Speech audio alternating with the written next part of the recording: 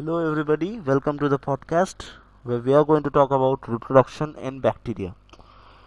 The unicellular organisms like bacteria, amoeba, they can be prokaryotic or eukaryotic, can be said as immortal. Why are we saying like this? Because unicellular organisms reproduce and form two cells and therefore they never die. Why? Because they have formed two cells. The parent cell did not die, but it formed two new cells, and thus the lineage continues, and therefore we can say that these unicellular organisms are actually immortal. Anyways, we can somewhat relate it to ourselves also, and with the same logic we can call ourselves also immortal, but it stands out in case of unicellular organisms. Now over here you can see reproduction in bacteria can be classified into three types, which is the vegetative reproduction, the asexual reproduction, and the parasexual reproduction, where I will say that this vegetative reproduction is actually true reproduction. If we define reproduction as forming individual or more individual, then vegetative reproduction is actually the true reproduction. In these two methods we do not form more offsprings, whereas the number of the number of individual remains same.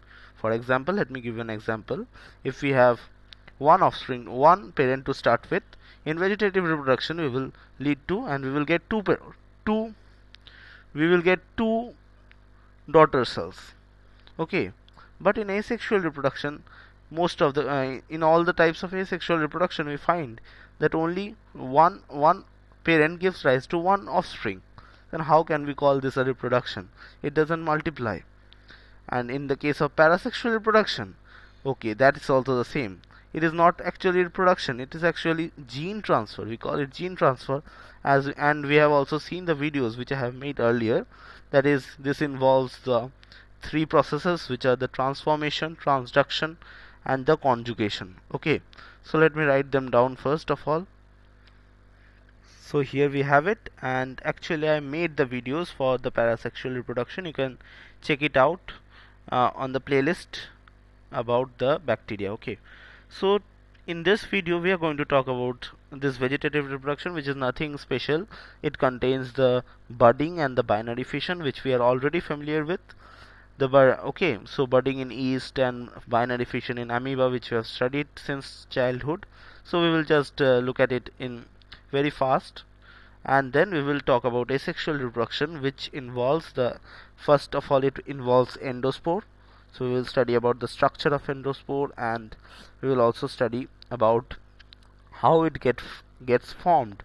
And then it also involves this asexual reproduction also involves the reproduction by cyst. So formation of cyst and the structure of cyst, we will study them. So let me write them down first of all. So there we have it. So vegetative reproduction by budding, by binary fission, asexual reproduction by endospore, encystation, and parasexual by transformation, conjugation, and transduction. So we will study about them in the next video. The vegetative reproduction we will study in details in the next video, and then we will talk about the parasexual reproduction methods, and then we will go to the asexual. So see you in the next video. Bye.